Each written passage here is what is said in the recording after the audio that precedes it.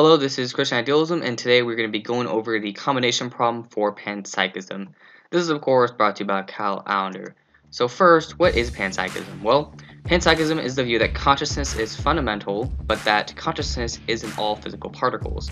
In other words, that the fundamental building blocks of reality have consciousness.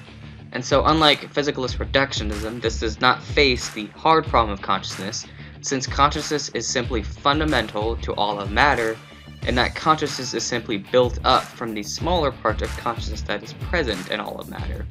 So in contrast to idealism, panpsychism is not the doctrine of the unreality of something outside consciousness.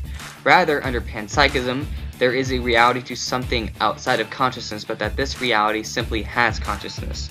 In other words, that while consciousness is fundamental to both idealism and panpsychism, under idealism, everything is in consciousness, whereas under panpsychism, everything has consciousness.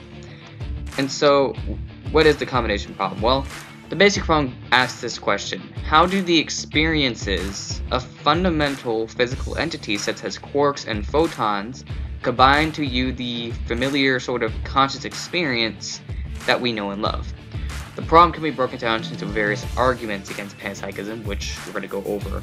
So first is the AntiAcceleration argument.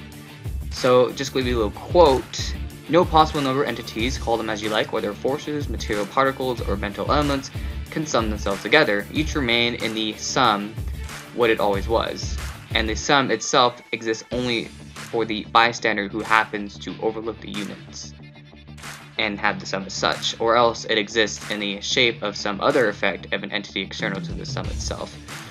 Let it not be that objected that H2 and O combined of themselves into water and henceforth exhibit new properties. They do not. The water is just the old atoms in the new position. The new properties are just their combined effects.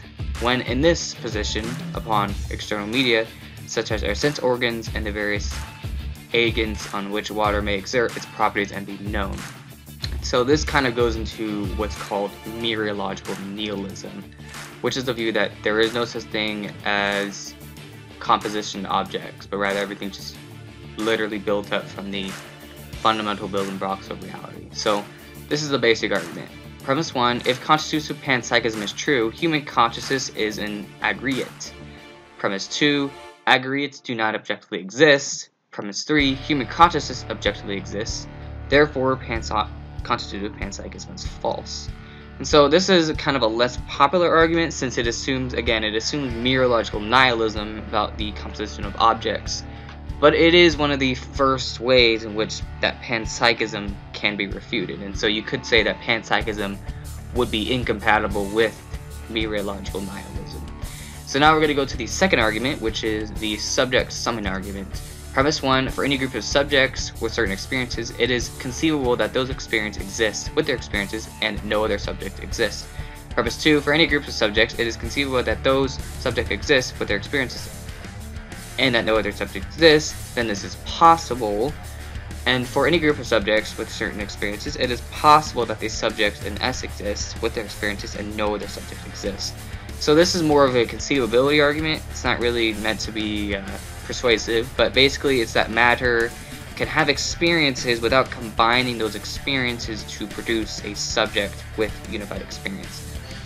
And so now we're going to get to the third argument, which is the structure combination problem. So premise 1, if Russellian panpsychism is true, microphenomenal structure is isomorphic to microphysical structure. In other words, the mental is isomorphic to the physical.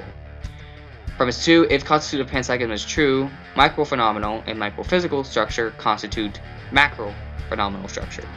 Premise 3, microphysical structure constitutes only macrophysical structure.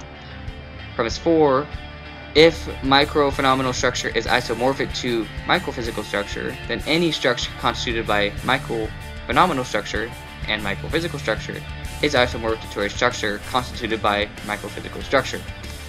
Premise 5, macrophenomenal structure is not isomorphic to macrophysical structure, therefore constitutive panpsychism is false.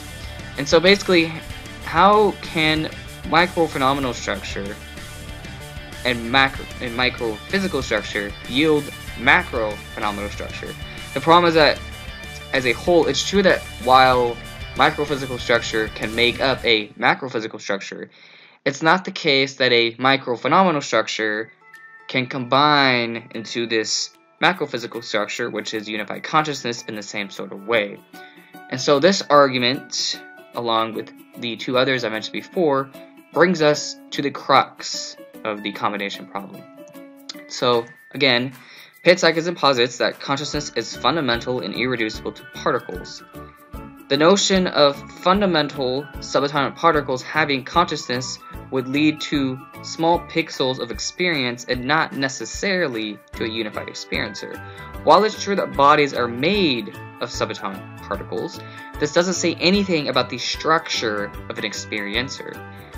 Subatomic particles are the pixels of the observable movements of consciousness, not necessarily the building blocks of consciousness itself. So, under Panpsychism, this would necessarily imply that our unified experience is itself small pixels of experience, and thus you have a contradiction in the nature of the experiencer. And so, due to the combination problem, then our consciousness cannot be a bottom-up byproduct of micro consciousness. Rather, our consciousness must be a top-down and holistic to the universe, as it cannot be reduced to smaller parts. And so basically the problem is, the fundamental problem with Panpsychism is it tries to have this bottom-up causation of consciousness, whereas in reality, what consciousness is truly like, it's more of a top-down sort of consciousness in the case of the whole universe. And so that's kind of the fundamental issue with Panpsychism. But anyways, thank you guys for watching. If you have any questions, let me know, and have a nice day.